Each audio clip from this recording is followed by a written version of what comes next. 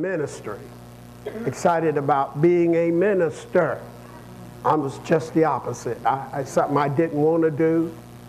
I always known it. I mean, I've known it since I was a little kid, but it was just what I didn't want to do. I didn't want to preach. I didn't want to lead anybody. The only thing I wanted to do was do urban. And that really didn't help me out a whole lot, but I wanted to do urban.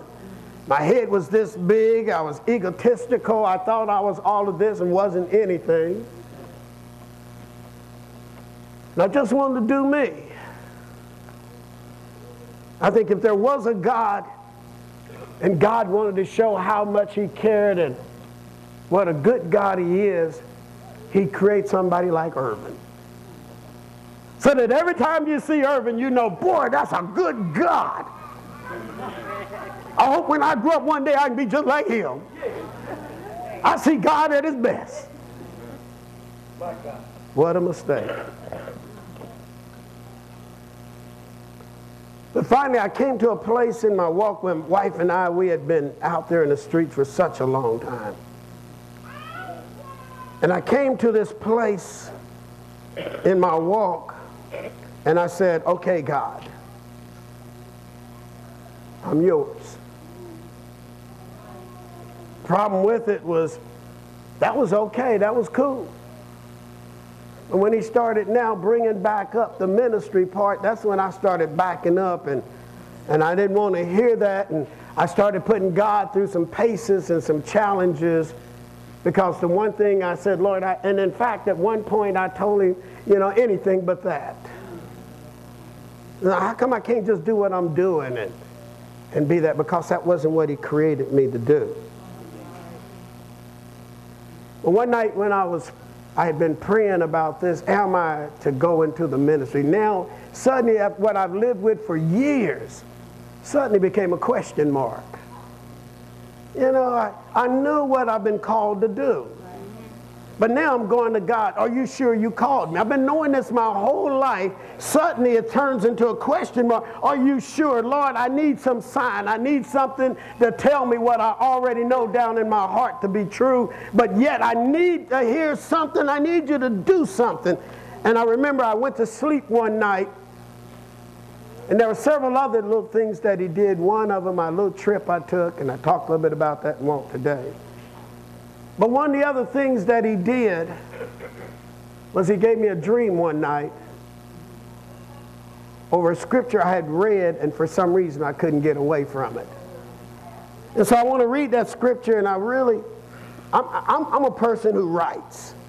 I like my notes. I like my scriptures all laid out. I'm praying. I believe in God. This is the direction. This is the area where you want to take me. And I want to be sure that I've covered all my bases. Now, what I do when we get there, what you choose to do is your business.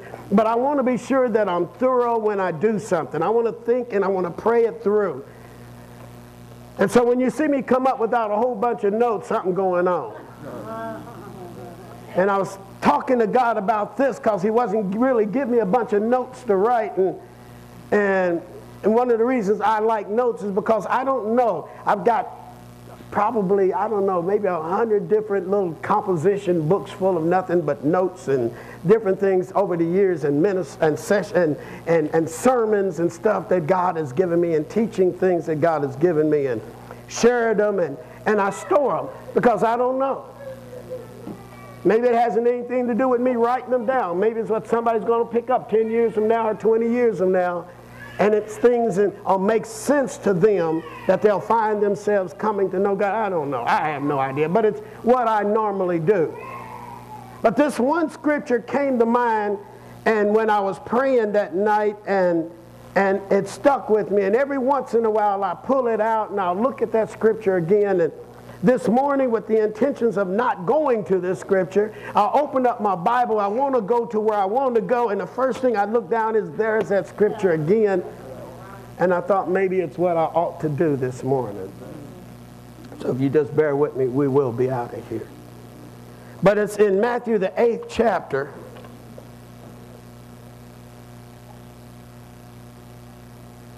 One, two, three. 1, 2, 3.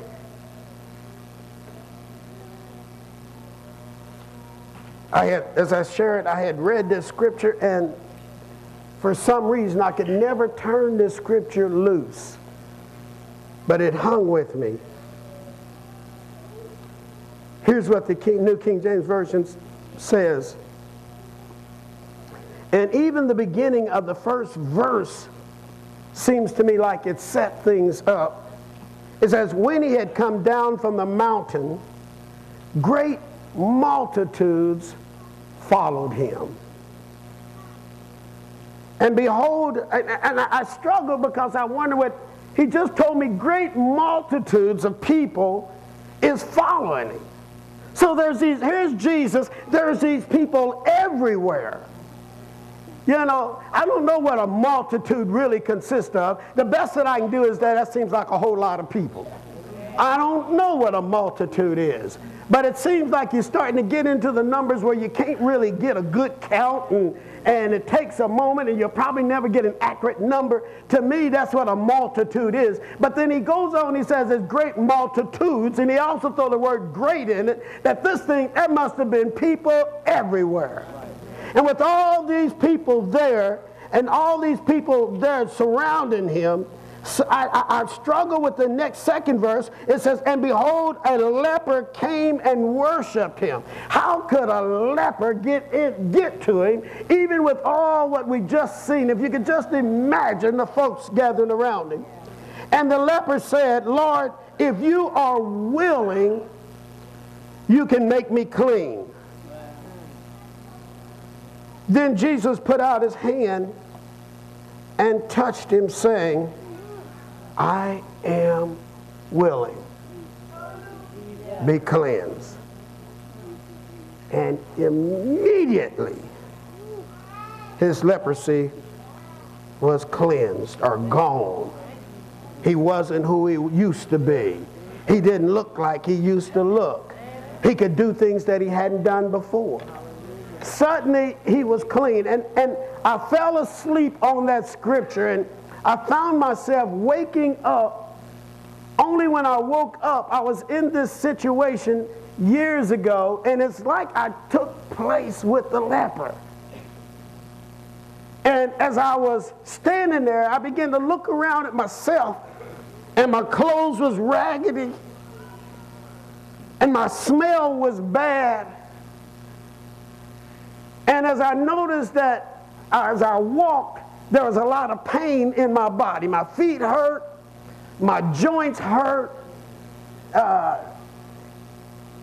was just pain everywhere.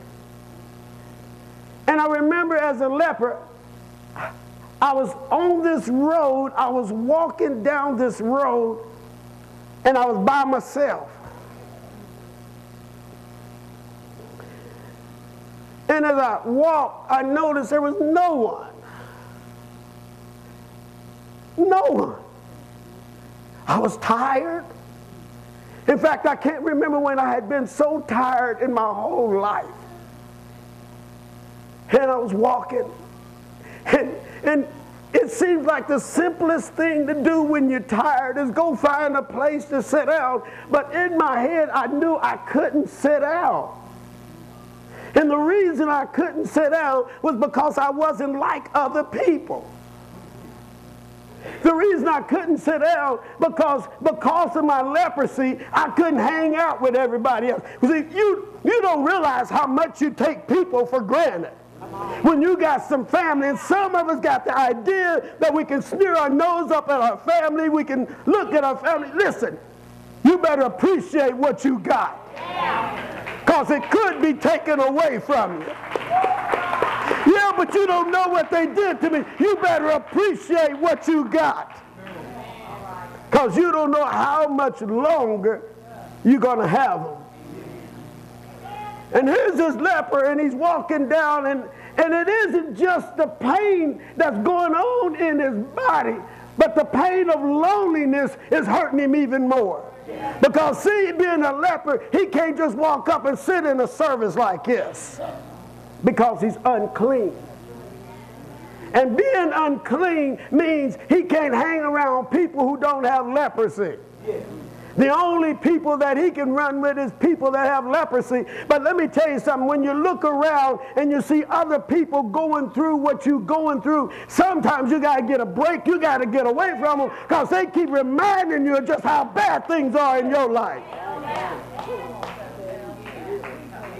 See, when I was strung out, and I remember drugging and at a point in my life, and I looked around and I realized I can't get any help from any of those that are in here because they're going through the same thing I'm going through. And there's a loneliness that most of us can't even imagine. You see, you're not ever going to get involved and get invited to somebody's dinner. You don't get to see your nephews. You don't get to see your nieces. You don't get to see any of those as they grow up. You don't get to hold the baby because, see, even if you was around, they're going to tell you to back off because you can't hold my baby because of your leprosy. You don't get to do what other people do. And in fact, there's something about it that other people want to get their distance away from you. They really don't want you getting too close. The kids learn something very early, is that when they see one of these nasty, raggedy people coming along, you throw rocks at them so they keep going. You don't want them to sit down. You don't want them to get comfortable with you. You don't want them to hang out with you. So you throw rocks at them so they'll keep going. Find someplace else to go, but not here.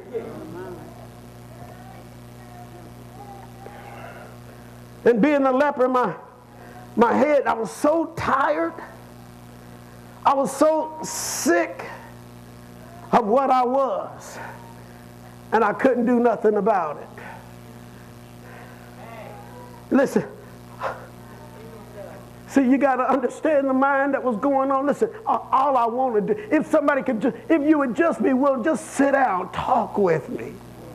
Sit down, make me feel like I'm human. I'm not a thing. I'm not a monster. I'm not all that. I'm just another human. I can't help the fact that I've got leprosy on me. But treat me like I'm human. Let me know you still love me. Let me know that you still care for me. Don't back me away. Don't push me away. Let me know I'm important to you.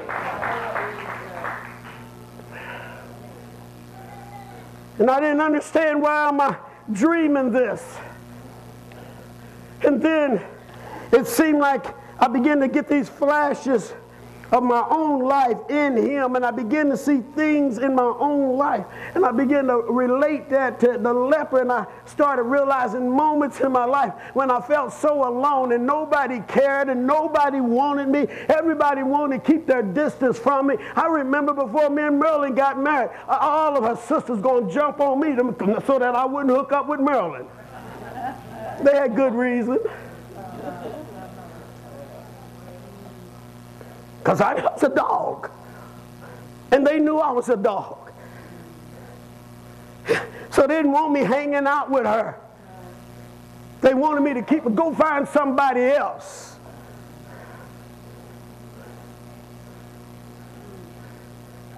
I remember we grew up, we were called Wrens because my stepdad was a Wren. And we knew something about being poor. See, we grew up in a little town called Smelter, a little place in Cape Girardeau called Smelterville.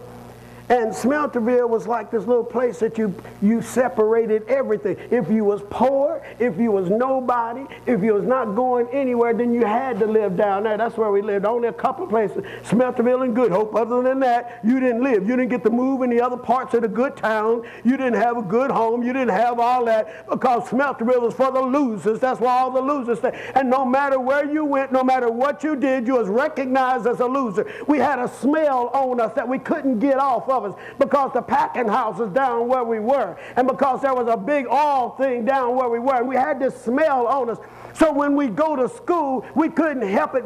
People smelt the smell. We smelt like meat. We smelt like chitlins all the time. And even though we would wash our clothes, and my grandma was a clean person, but you couldn't, it was in the water, it was in the air, it was in everything we did. So the smell of Smelterville was upon us, and they would make fun of us when when we go to school, and they would separate us, and we couldn't hang out with the other kids because we were smelling. See, I understand a little bit about what the leper was going through. Amen. Understand when all you want to do is just be liked by somebody, and people don't like you just because of who you are, because of where you come from. Yep. I understand what it's like when all you just simply want to do is fit in. And when you're a kid, it's even harder because you don't understand it. It don't make sense. Why should we not play with each other? I grew up in the 60s when black people and white people didn't mix too well. In the 50s, and they didn't mix too well because we were to stay on this side of town and they were to stay on that side of town. But every once in a while, a little black boy and a little white boy would get together and they would become friends, and people would want to break that up and separate them. They didn't want them playing with each other. And so each one would teach it. The black parent would teach the young kid to stay away from the white, and the white would teach their kids to stay away from the black. And there was this wall that was between us that we couldn't cross.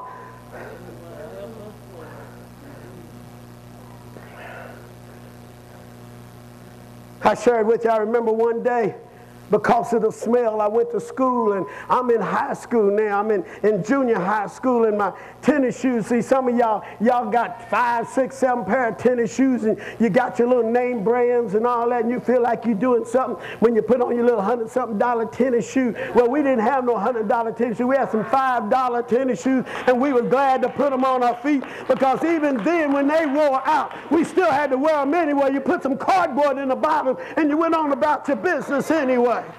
And I remember you wore them every day. You stepped in water, and sometimes the water, it would begin to stink. The shoes begin to smell. And I remember sitting inside my high school class, and they began to make fun of me and talk about me and say, "Do you smell something?" And the others began to say, "I think it's Irvin's tennis shoes."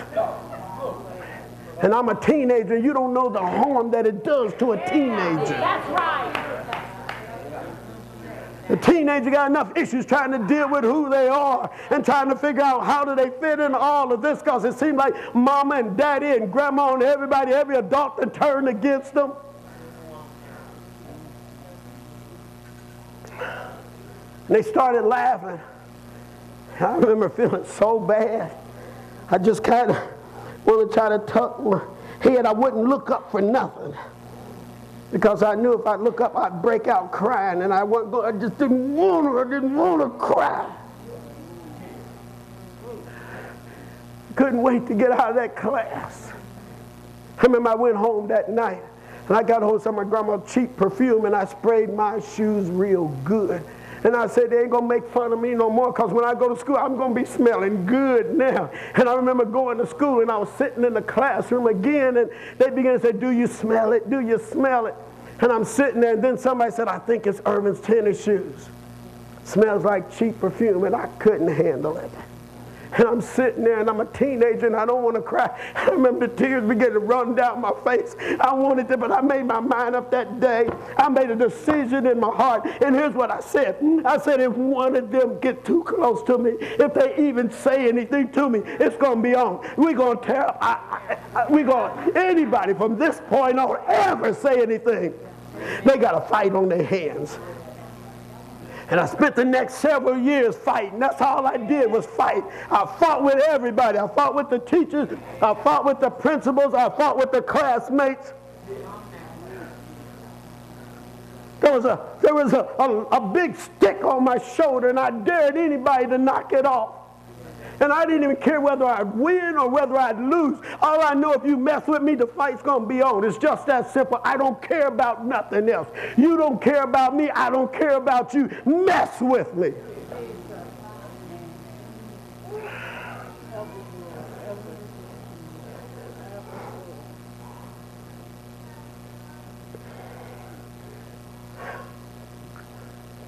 We was Wrens. We was taught, if you mess with one of us, you got to whoop all of us. That's how we was taught. So if anybody messed with one of the Wrens, you just had a fight on your hand. And if you said, "I don't know, all them up," that's just the way it was. I fought. my brother's, my sister's fault. We all just fought.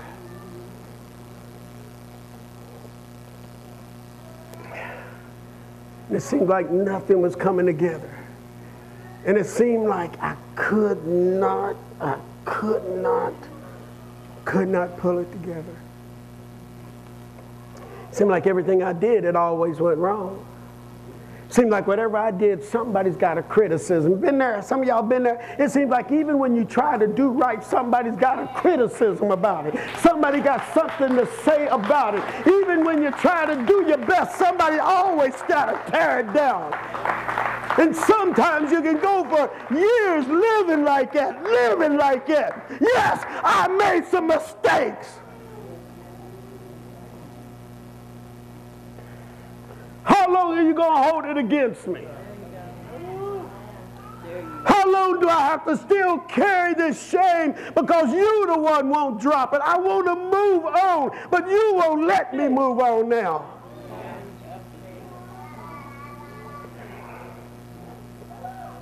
Then when it's in the family, it's even worse. Huh? When it's in the family, when you need to get a word from maybe from a parent, instead of giving you a word, they tear you down too. Huh? You're looking for somebody to say something good to you. And instead what they do is they just tear you down. And you feel alone. You feel alone. You can be in a room full of people, but that loneliness is still there. That loneliness is still eating at you. And people come up to you, they shake your hands, they smile at you, but you feel alone. You feel like you're all by yourself. See, somebody didn't understand loneliness. See, I thought being alone and being lonely was the same thing. I found out that ain't true. Because sometimes with all the people around you, you still feel alone. You still feel lonely. You still feel lost. You still don't feel a part of.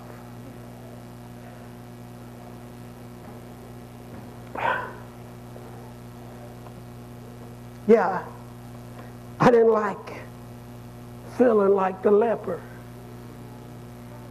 See, and here's the sad part about the leper, is that when his clothes wore out, he couldn't go into town and get some more.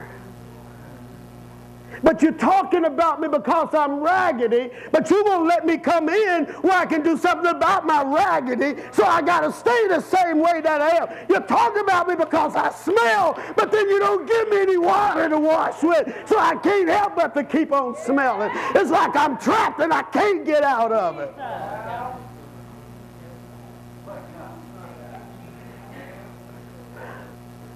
I remember feeling it so strongly, and I remember just walking. I remember seeing this big old tree up ahead, and I thought, and I realized it wasn't the pain in my body that weighted me down and hurt me as much as it was the pain of loneliness, because I couldn't measure up to anybody. Everybody decided what I am. And it ain't good enough just because everybody decided. But now there's a law that says I got to tell everybody what I am. You ever done some time in the penitentiary and you got to walk around? Now you got to tell everybody, I'm an ex-con, I'm an ex-con, I'm an ex-con. Everybody you got to tell, watch it, I'm an ex-con. But I just served my time. I just paid it out. How come you still got me trapped? Sometimes we do it with ourselves. We do it with prostitutes. We do it with drug addicts. We do it with other people. She used to be a prostitute. Why are you bringing that up? She's not a prostitute anymore. Why are you still trying to put a label on her? Why do you want to put a label on people? That's a good word. And I might as well just be it, because if you're going to keep calling me that, and now you're telling me I got to call myself that, I'm trapped and I can't get out.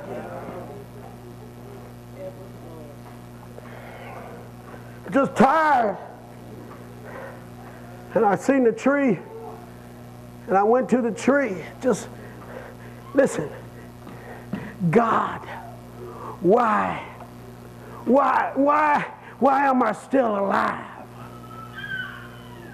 God, why me? What did you do to me, Lord? Sit down.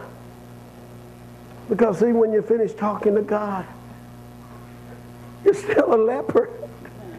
You're still lonely. You're still hurting.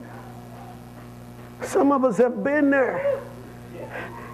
I tell you, sitting on the side of the bed with a joint in my head and a line of cocaine and some alcohol on the side, and I'm sitting looking up and I'm talking about, God, I want to break. I want to get out of this. I want out, God.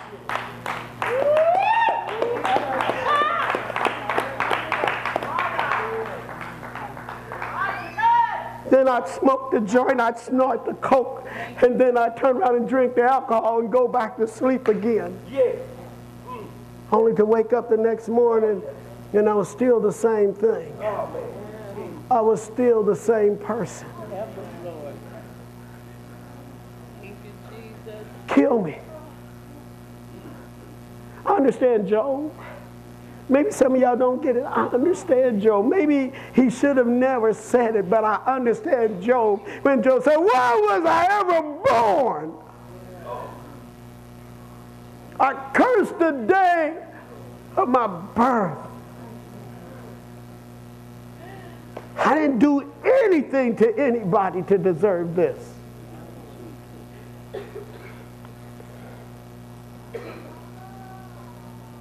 You sit there, or I did, by the tree, alone. Even the dogs don't want to have nothing to do with you because you smell so bad they think you're dead.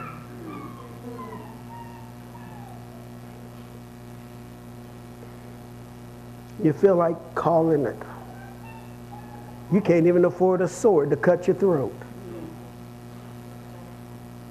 You're just there. As I sit there, just tired of life, wanting to die, couldn't find a reason for living. I remember looking up, way off at the distance. I could see a silhouette of a man, and it seemed like he was covered, or the sun was behind him, and all I could see was his silhouette. And he was coming my way, and for a moment my heart jumped, and I thought maybe somebody will say hi. Just maybe this one time things will be different. Maybe he won't treat me like it. And my heart jumped for a moment, and I tried raising myself up, and I got up by the tree, and I looked, and then despair came and says, he's just going to say the same thing, because see, when he gets close enough, I got to tell him I'm a leper. I got to tell him I'm unclean. I got to tell him I don't fit in, and he's going to turn around and step away, and I'm still going to be alone. And he's going to look at me with those eyes that I know that I'm less than a human being to him. So I wanted to sit back down, but I couldn't sit back down.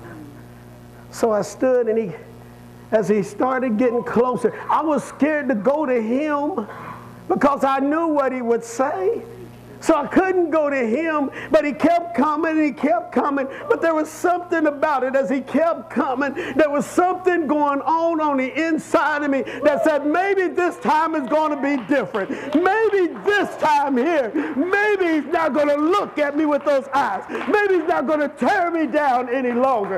And he kept coming and coming, and finally he got close enough. And then the thing that I saw that changed everything, there was a smile on his face.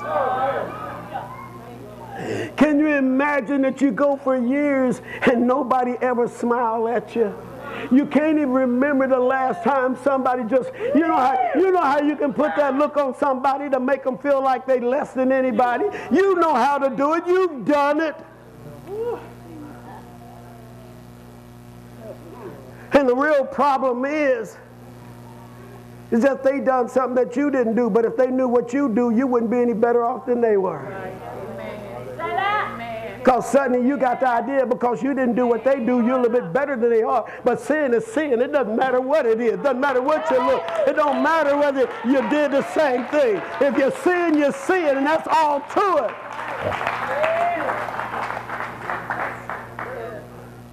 And I remember seeing the smile on his face. And something inside of me just kind of jumped a little bit. It just jumped a little bit. And I wasn't asking for much. All I wanted was somebody to make me feel like I'm worth it. And he got closer. Then I could see the smile didn't go away. He could see me. See, no, you don't get it. He could see, listen, he could see me. He saw my rags. He saw my skin. He could see me, but it didn't mess with his smile at all. He still kept coming. He could see what I was. He could see all the filth and all the stuff that I'd been. He could see it, and he still kept coming. And then I noticed as he got closer, I could see in his eyes that he wasn't looking at me the same way. And then as he got closer, I seen his arms come up like this to me. And I know despite whatever I was, despite whatever I had done, despite what I smelled like, despite how I just, he was still willing to take me and hold me in his arms and still willing to love me despite all the other stuff.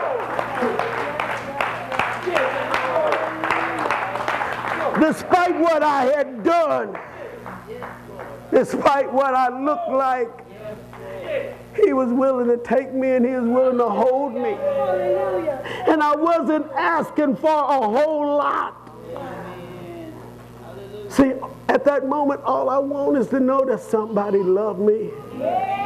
Somebody cared. Even if I had to walk away as a leper, at least I know somebody loved me and somebody cared for me. Somebody saw past the clothing and past the skin and saw my heart. I wasn't a bad guy. Listen, for many of you, we weren't bad guys. We just tossed into some stuff and we're trying to survive and we're coming up with everything we can get our hands on to do it. It didn't make me a bad guy. It didn't make you a bad guy. But sometimes the rest of the world look at us like we're filthy, like we're dirt, and like we've done something wrong and we can never get out of it again.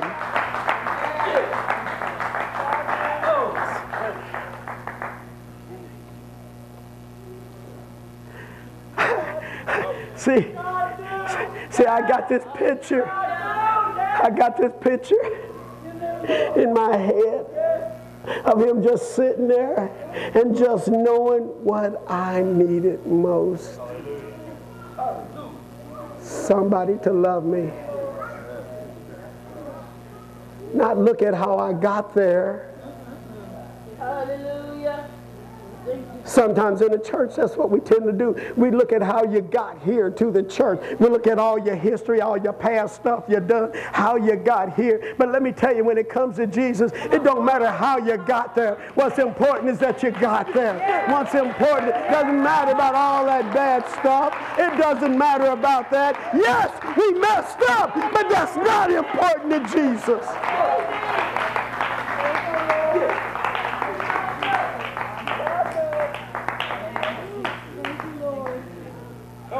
Hallelujah. I'll always carry that picture in my head, him sitting there holding me. And here's the problem. I'm more conscious about what I smell like. I'm more conscious about what I look like than he is, because there he is dressed in white and he couldn't care less about what I look like. And when you come to Jesus with all the filth of sin and all the issues and all the problems, he's not looking at how you got there. He just wants to love you on in despite your past, despite your history, despite all of that. He just wants to I love you in, and said, listen, from today on, it don't matter anymore. It don't matter. Hallelujah. Hallelujah. Thank you, Jesus. Hallelujah. Yeah, but you don't know how they treated me in the last town I was in. You're not in that town now. But you don't know how they treated me in my last relationship. You're not in that relationship now. When I was in jail, they treated me bad. You're not in jail now. I got the key. I got the key. You don't ever have to worry about it again. Because as long as you walk with me, nobody will ever lock you up again. Nobody will ever put you back in bondage again. You'll never have to put on that same stuff ever again. Because as long as you stay with me, I got you. I got you.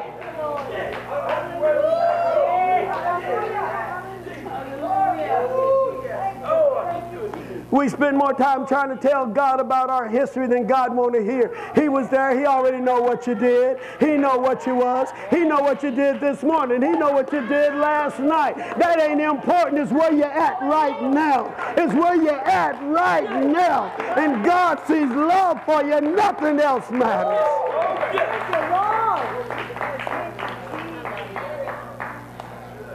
I didn't understand the song.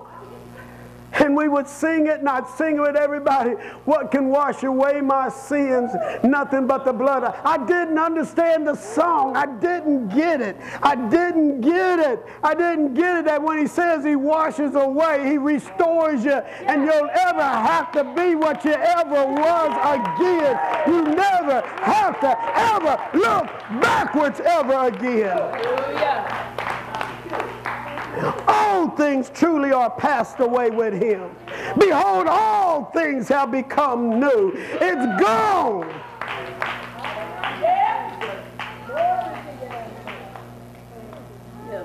Yeah, but I knew that when I told you old things were passed away. Yeah, but no, I knew that. When you come to me, I give you a fresh start. The world may still look at you crazy, but as far as I'm concerned, you're a new creation. There's nothing held against your account between me and heaven. You've been washed clean.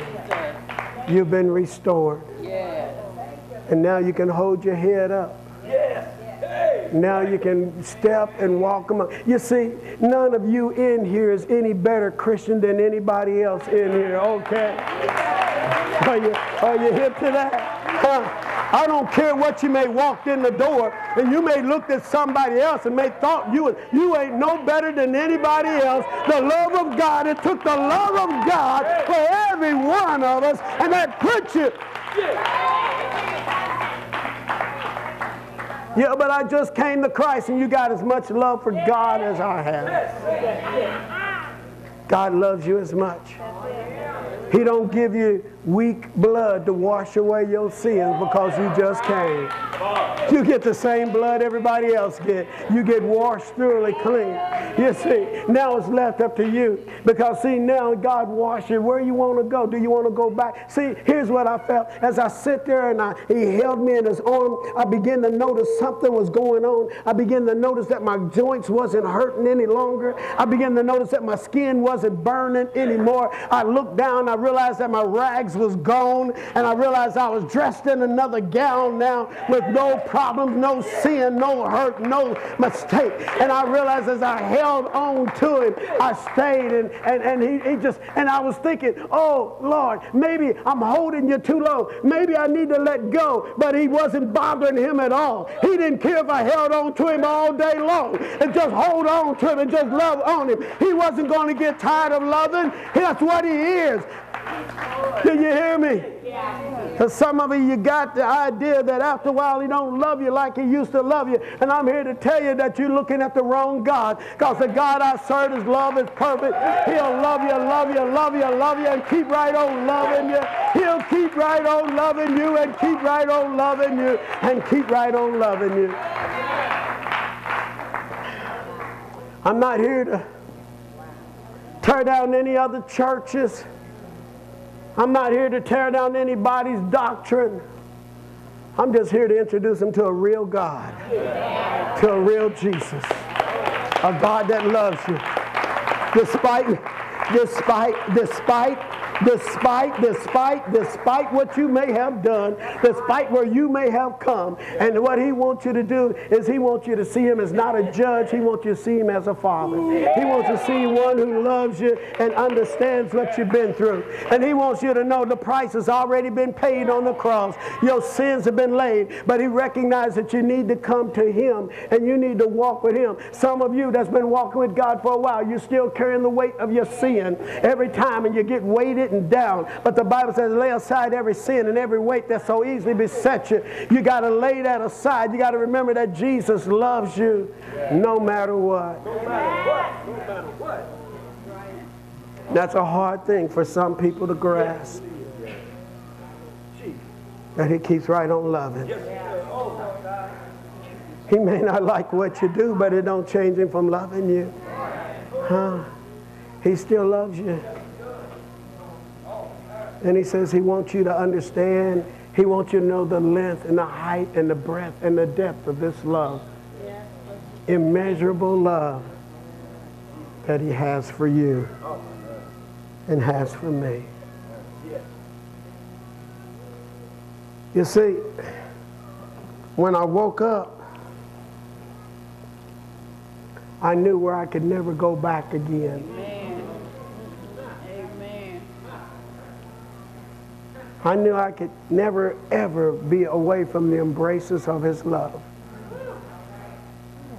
Sometimes when I pray and when I worship, and I know everybody be getting into their little thing, and y'all do it, but I'll find myself for a moment, I just don't have any words. I just don't have, it seems like sometimes, forgive me because I believe very much in speaking, but I believe sometimes there's a place you get where you're choked up and there's just no words that you can come up with. All you can do is just hold on and love. That's all you can do is, and just let the sun, the S-O-N, shine down on you and shine in you. Just sit there and just love. Not fancy words. Lord, I remember when you brought me out. No, right now, it isn't even about what you brought me out of. It's about just loving you because you love me, Lord. Because you love me, Lord. Because you never gave up on me. Other people, Lord, I just want to just love you. I just want to love you. And it may not make sense. It may not fit somebody's doctrine. But I just want to love you. I just want to love you and love you and love you and love you and love you. Because that's what you keep doing. Every day of my life, you just keep loving and loving and loving on me, Lord. Glory, Jesus. Thank you, Lord. Hallelujah. So if I get quiet, if I get out of my chair, if I get on my knees, if I get away from everything else everybody is doing, leave me alone and let me and God just love on each other.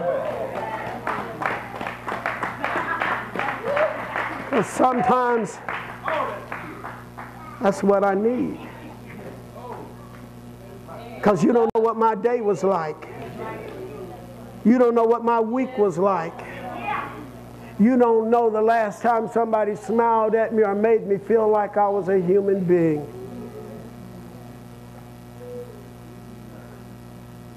But when I think about the leper, I know no matter how bad off I am, I know that no matter how bad sin stinks on me, no matter what any of that look like, that his arms are still stretched out. Thank you, Jesus. And he says, I'm ready to embrace you anytime you want me to. Let me.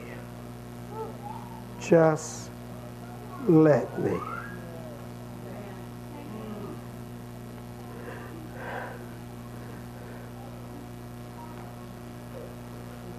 I didn't know about restoration. I knew about Apostles of Christ in Oklahoma City.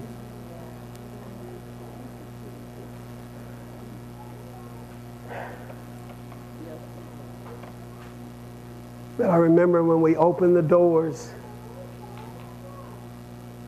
and people started coming in because they just wanted somebody to love them. And let me tell you something, there's some of you may be here today. Here's the word to you. You've come home. You've come home. It's as much your home as it is anybody else. It's your home. And now he wants to get the chains off because, see, he wants you knowing that you're at home. You're free to experience his love in a deeper way than maybe you've ever known. And some people ain't going to like you for that. But when you're going through your hell, not one of them been able to help you. When you're going through your loneliness, not one of them showed up to help you. When you're going through your pain, not one of them's there to experience your pain. When you feel like you don't belong and you don't know where you are and you don't understand because you haven't really received Jesus into the family of God and you feel like, God, I'm just here and I'm just lost. They don't know what you're going through, nor can they give you what you need. They can talk about you. They can give you hell, but they can't take you out of hell. I remember I heard the word that morning in a little Metropolitan Baptist church. I was already crying before I got out the chair. My wife was crying harder than I was. And we didn't know what to do next. All we knew was something was wrong, and we heard about a God that loved us, and all we knew was that we wanted him. I don't even know if we understood an altar call or not. All I know is that we both jumped up and took off running toward the front, and we said, if that's the God of love, if he can forgive me for all the stuff I've done, if he can take away my pain and take away my hurt, it don't matter, and I don't care what anybody in this fancy place thinks. I don't care. You know why I don't care? Because they can't feel my hurt and my pain. And I'm tired of it, and I don't want it anymore. I don't care what anybody else thought. And what you may need may be so simple.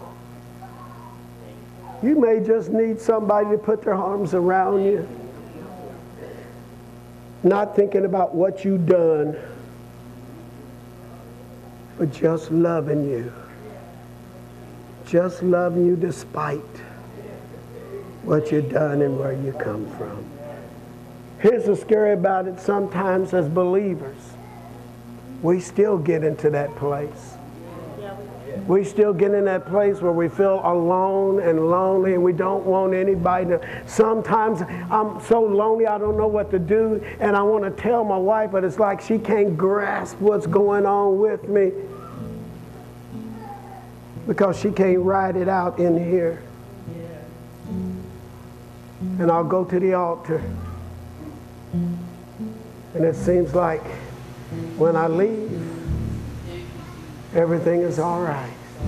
Because a human couldn't give me what I was really looking for. Only God. Please stand to your feet.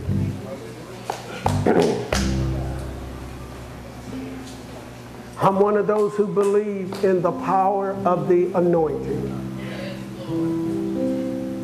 I believe that God watches over his word.